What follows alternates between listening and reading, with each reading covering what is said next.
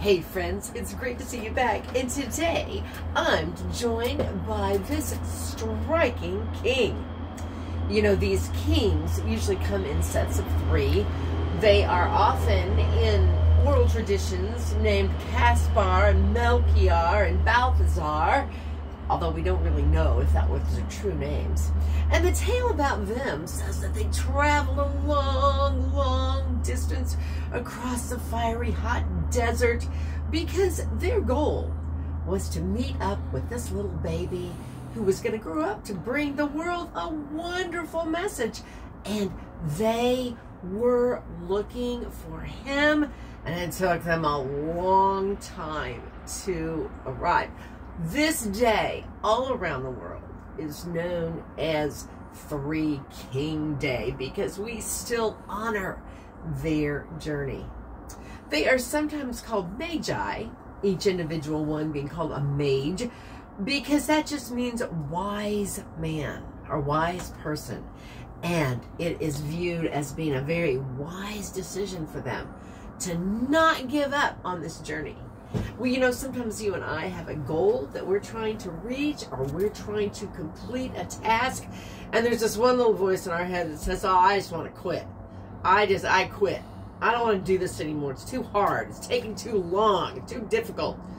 But then our wiser voice, our higher self says, oh, come on, keep trying. This is a good and worthy goal. Don't give up. And so I like to keep my magi or kings or wise men around my house where I can see them, even when it's not this day of the year, because they remind me that it's worth the effort to hang in there. Well, there's some mudra and some breathing that can help when you need to have stamina to complete a goal. And this mudra and this breathing can help you whether or not you have statuettes of kings, magi, wise men around to remind you, hey, Your Highness, I need to put you down for a second, okay, so everyone can see both my hands. Is that okay? Yeah? Okay, so I'm going to put this striking king right here, and this way you can see both my hands. This is sahasara, mudra, and we've done it before, but it's always worth repeating because very often we need a reminder of our highest self, our best self, our self that says, don't give up, don't give in. It's going to be okay.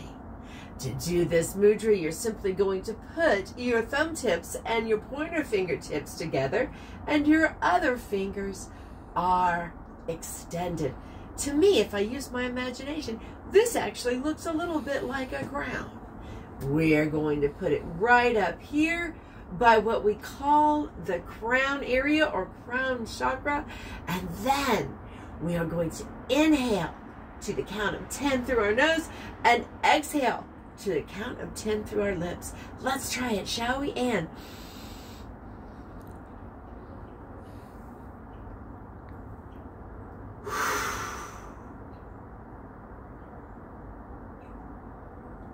yes.